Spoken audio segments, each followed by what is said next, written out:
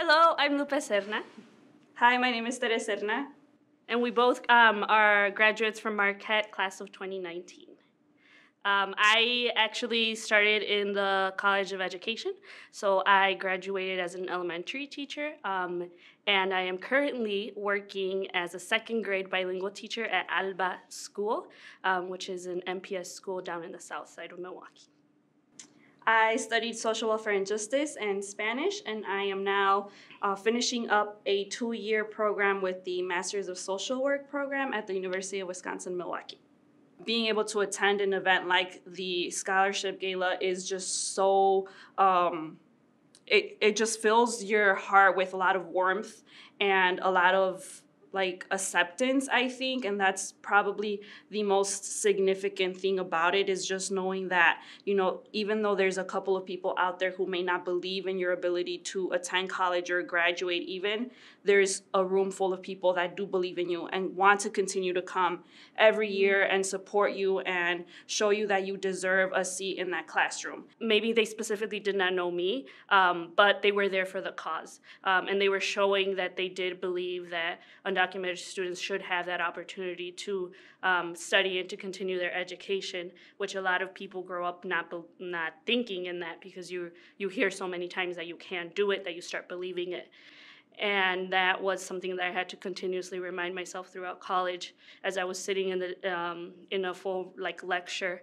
Was like, why am I here? Like, I feel like I'm not, like, the professor doesn't see me, or like the professor maybe might not know me or believe in me. And then seeing those professors show up to the gala and see that they reserved a spot at a table and that they made their donations and they were there to listen to stories and they were open-minded and willing to just hear you out, it just meant so much more. I felt so much more comfortable after that, walking into a classroom knowing that my professor knew about my story and that he or she believed in me, and was willing to go out of their way just to kind of make sure that I kept succeeding and made it through college.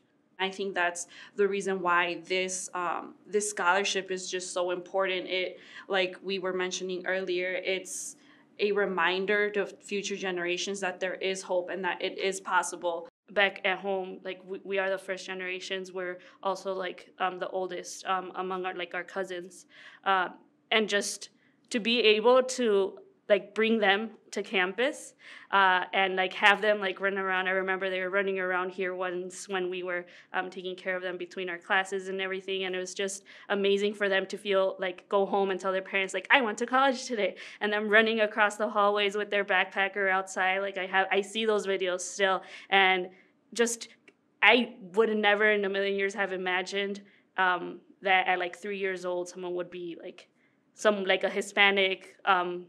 a Hispanic child from undocumented parents or from immigrant families would be seen on a campus like that. And now they have that, and they've seen it, and they grow up they were 4 or 5 years old. They grew up knowing that it was possible, and now they see that future coming closer and closer, and they, whether it's Marquette, whether it's another university, they want to go to college. I know this year the event doesn't look as how it usually does.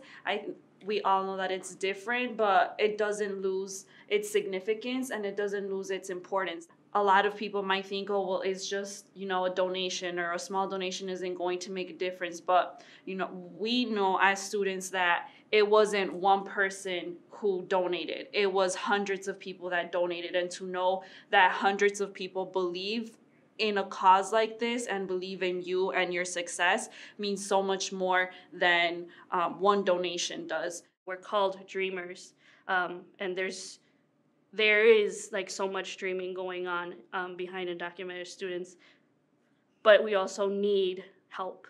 And knowing that people invested, because I see it as an investment into my future, it pushed me so much more to work hard every day and just dedicate myself to my studies, so that the money that people decided to give to that scholarship, to my education, my life, it didn't go unnoticed. Every day that I woke up, every time that I stepped into the classroom, it was because I was able to be in that situation due to finances. And I cannot I cannot put into words how thankful I am for that.